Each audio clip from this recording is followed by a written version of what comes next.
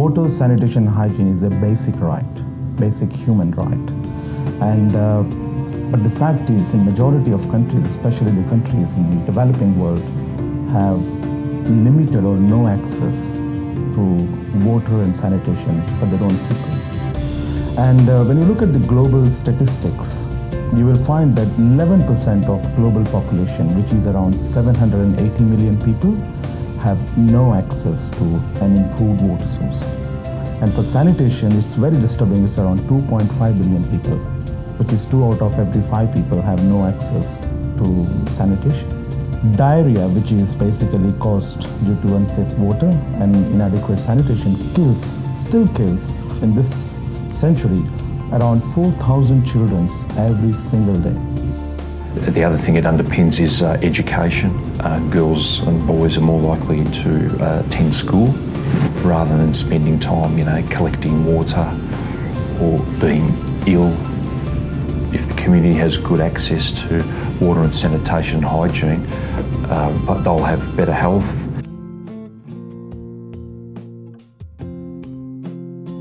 Biggest impact you can have is actually getting people to use a toilet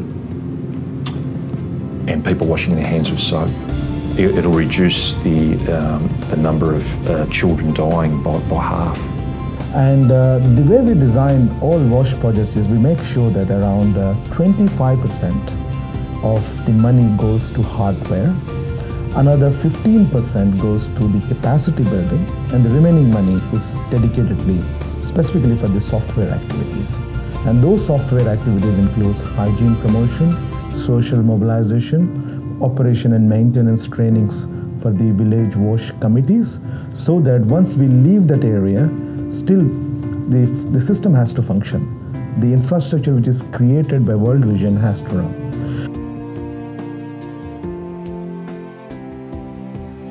Every $1 you invest on water and sanitation, you will normally have $4 of returns.